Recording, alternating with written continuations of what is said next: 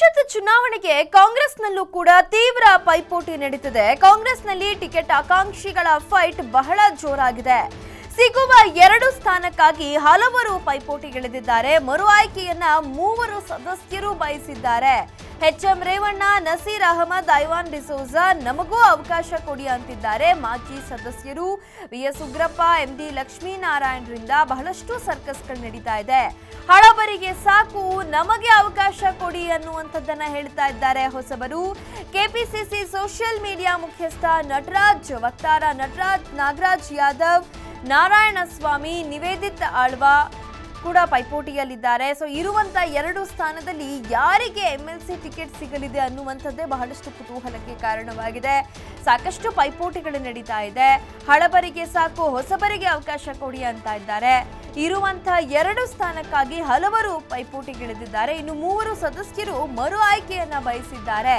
HM Revanna, Naseer Ahmed, Ivan D'Souza ನಮಗೂ ಅವಕಾಶ ಕೊಡಿ ಅನ್ನುವಂಥದ್ದನ್ನ ಹೇಳ್ತಾ ಇದ್ದಾರೆ ಮಾಜಿ ಸದಸ್ಯರು. ಇನ್ನು ವಿಎಸ್ ಉಗ್ರಪ್ಪ ಮತ್ತು ಎಂಡಿ ಲಕ್ಷ್ಮೀನಾರಾಯಣ್ ಕೂಡ ಸರ್ಕಸ್ ಮಾಡ್ತಾ ಇದ್ದಾರೆ. ಹಳಬರಿಗೆ ಇಷ್ಟು ದಿನ ಅವಕಾಶ ಕೊಟ್ಟಿದ್ದೀರಿ, ಸಾಕು, ಈಗ ನಮಗೂ ಅವಕಾಶ ಕೊಡಿ ಅನ್ನುವಂಥದ್ದನ್ನ ಹೊಸಬರ ಹೇಳ್ತಾ ಇದ್ದಾರೆ. ಕೆಪಿಸಿಸಿ ಸೋಷಿಯಲ್ ಮೀಡಿಯಾ ಮುಖ್ಯಸ್ಥರಾಗಿರುವಂತಹ ನಟರಾಜ್ ಕೂಡ ರೇಸ್ನಲ್ಲಿದ್ದಾರೆ. ಇನ್ನು ವಕ್ತಾರ ನಾಗರಾಜ್ ಯಾದವ್ ಮತ್ತು ನಾರಾಯಣಸ್ವಾಮಿ, ನಿವೇದಿತ್ ಆಳ್ವಾ ಕೂಡ ಆ ಒಂದು ಸಾಲಿನಲ್ಲಿದ್ದಾರೆ. ಅದರ ಜೊತೆಗೆ ಇರುವ 2 ಸ್ಥಾನದಲ್ಲಿ ಯಾರಿಗೆ ಸಿಗಲಿದೆ MLC ಟಿಕೆಟ್ ಅನ್ನುವಂಥದ್ದು ಕೂಡ ಈಗ ಬಹಳ ಒಂದು ಪ್ರಶ್ನೆ ಆಗಿರುವಂಥದ್ದು. ಸೊ ಸಾಕಷ್ಟು ಪರಿಷತ್ ಟಿಕೆಟ್ಗಾಗಿ ಸಾಕಷ್ಟು ಪೈಪೋಟಿ ಅಂತೂ ನಡೀತಾ ಇದೆ. 3 ಪಕ್ಷಗಳಲ್ಲೂ ಕೂಡ ಸಾಕಷ್ಟು ಪೈಪೋಟಿ ನಡೀತಾ ಇದೆ. ಸೊ ಕಾಂಗ್ರೆಸ್ ವಿಚಾರವಾಗಿ ನೋಡೋದಾದ್ರೆ 2 ಸ್ಥಾನ ಏನಿದೆ ಅದಕ್ಕೆ ಸಾಕಷ್ಟು ದೊಡ್ಡ ಪೈಪೋಟಿಗೆ ಕಾಂಗ್ರೆಸ್ನಲ್ಲಿದೆ.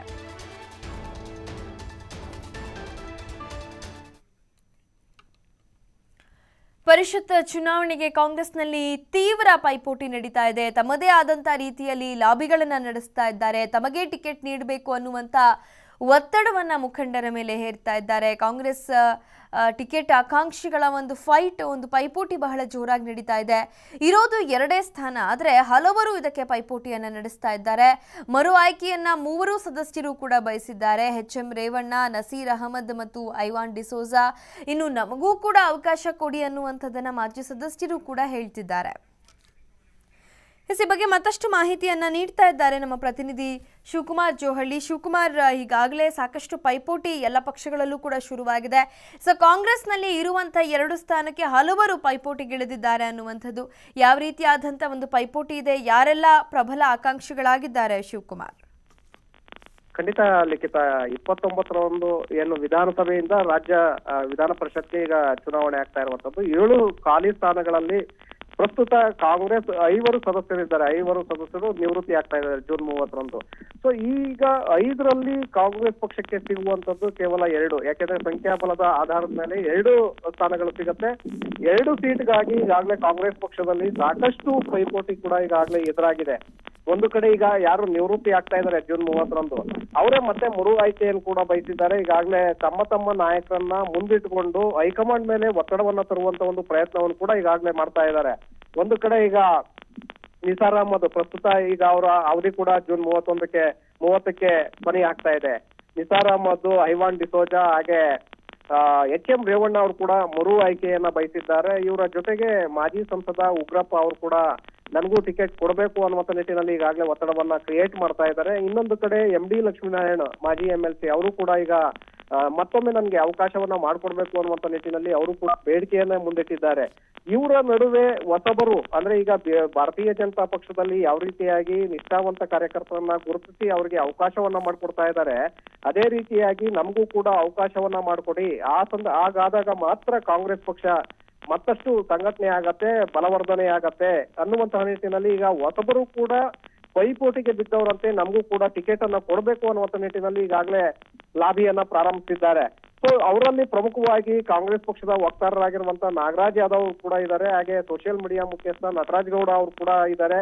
ಹಾಗೆ ಮಾಜಿ ರಾಜ್ಯಪಾಲರಾಗಿರುವಂತಹ ಮಾರ್ಗರೇಟ್ ಆಳ್ವಾ ಅವರ ಪುತ್ರ ನಿವೇದಿತ ಆಳ್ವಾ ಅವರು ಕೂಡ ಕಣದಲ್ಲಿದ್ದಾರೆ. ಅಂದ್ರೆ ಈ ಬಾರಿ ಬರುವಂತಹ 2 ಸೀಟ್ಗಳಲ್ಲಿ ಇಷ್ಟು ಜನ ಯಾರಿಗೆ ಕೊಡಬೇಕು, ಯಾರಿಗೆ ಬಿಡಬೇಕು ಅನ್ನುವಂತಹ ಗೊಂದಲ ಈಗ ರಾಜ್ಯ ನಾಯಕರಲ್ಲೇ ಇದೆ. ಮತ್ತೊಂದು ಕಡೆ ಈಗ ಬೋಸರಾಜ್ ಅವರು ಕೂಡ ಮರು ಆಯ್ಕೆಯನ್ನು ಬಯಸಿದ್ದಾರೆ. ಇವರಲ್ಲಿ ಯಾರಿಗೆ ಕೊಡ್ಬೇಕು, ಯಾರನ್ನ ಬಿಡ್ಬೇಕು, ಯಾಕೆಂದ್ರೆ ಒಬ್ಬರನ್ನ ಬಿಟ್ರೆ ಮತ್ತೊಬ್ಬರಿಗೆ ಅಸಮಾಧಾನ ಆಗತ್ತೆ. ಸೊ ಅದು ಪಕ್ಷದ ಮೇಲೂ ಕೂಡ ಪರಿಣಾಮವನ್ನ ಬೀರುತ್ತೆ. ಹೀಗಾಗಿ ಸಾಕಷ್ಟು ಗೊಂದಲಕ್ಕೆ ರಾಜ್ಯ ನಾಯಕರು ಕೂಡ ಬಂದಿದ್ದಾರೆ.